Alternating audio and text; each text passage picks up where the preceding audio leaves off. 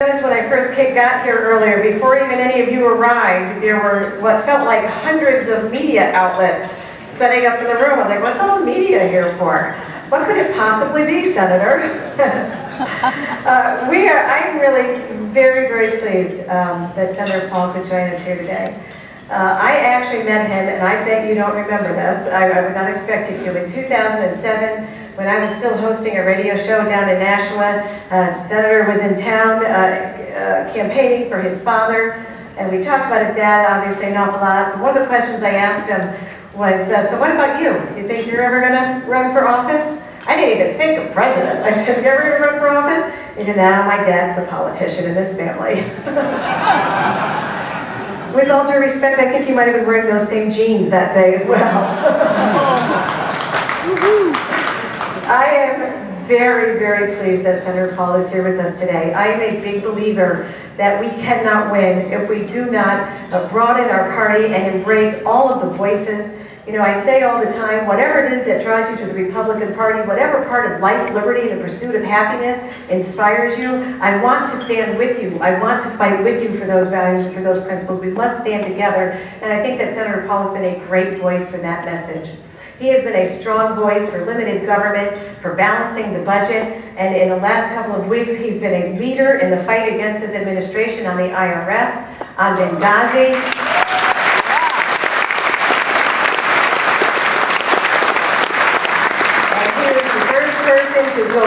To go to the press and look them in the eye of their camera and say straight out, Hillary Clinton is not qualified to be president of the United States of America. Thank you so much for joining us. Please welcome Senator Rand Paul.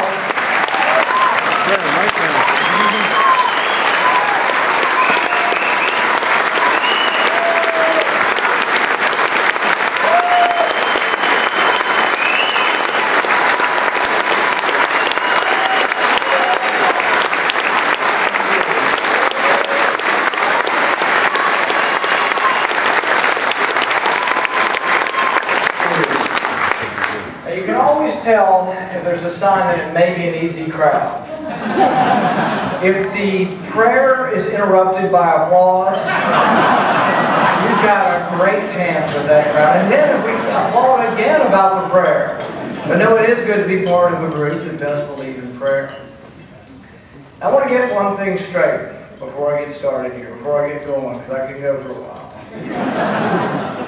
I believe that we have to have border control. I believe that there's absolutely no reason we can't have a fence because we got to keep those people from Massachusetts out of the country.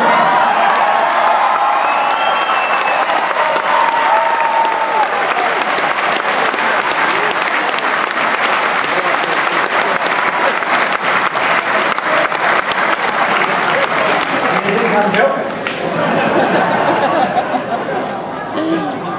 So about a month ago, I got in the car to go to work, and I thought on the way in that I wanted to say something about drones.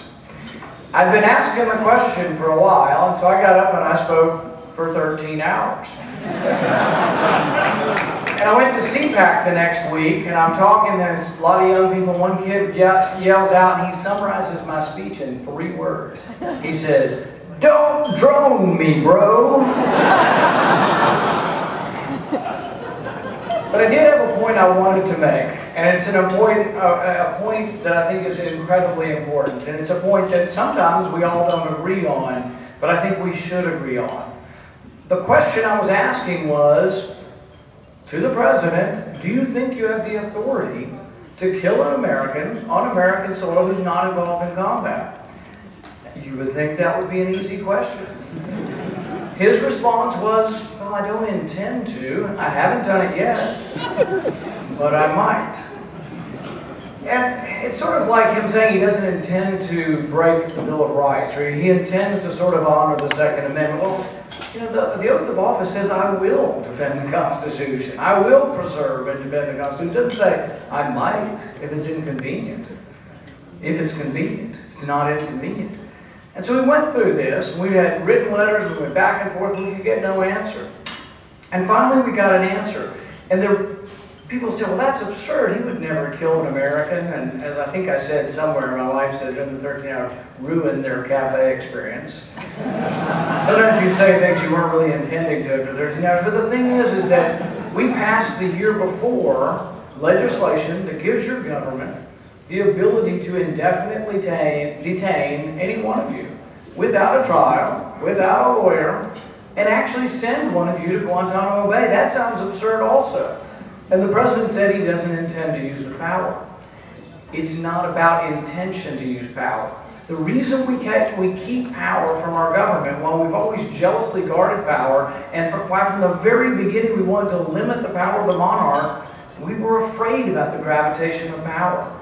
You know, Madison said when someone has power, you need to have a certain degree of distrust. Madison also said if government were comprised of angels, we wouldn't have to have rules. Patrick Henry said the reason we wrote the Constitution was not to restrain you, it was to restrain your government. The First Amendment isn't about restricting your religious freedom, it's about restricting what government can do to your religion, how they get involved in your religion. These are important things. Whether your officials say they will use them or not, they are important. You can imagine a situation where an Arab American in our country is communicating by email with a cousin who lives in Lebanon. Somebody says the cousin's a terrorist, and now you're associated with terrorism. Do you think you'd get at least a lawyer to defend yourself? And when I brought this question up, another Republican on the Senate floor said, well, I said, could you send someone to an American to Guantanamo Bay without a trial, without an accusation? And he said, if they're dangerous. And I said, well, that begs the question, who gets to decide if they're dangerous? Another senator said, well, when they ask for a lawyer, you tell them to shut up. Well, the thing is that when I see the young soldiers who come back, my wife and I just helped build a house for a young soldier who lost both legs and one arm. When they come home, I ask them what they're fighting for, and they say the Bill of Rights. That is the freedom. So when we talk about fighting for freedom, we have to define what we're fighting for. It has to be about the Constitution. It has to be about the Bill of Rights. Some may not agree with this, but think about it.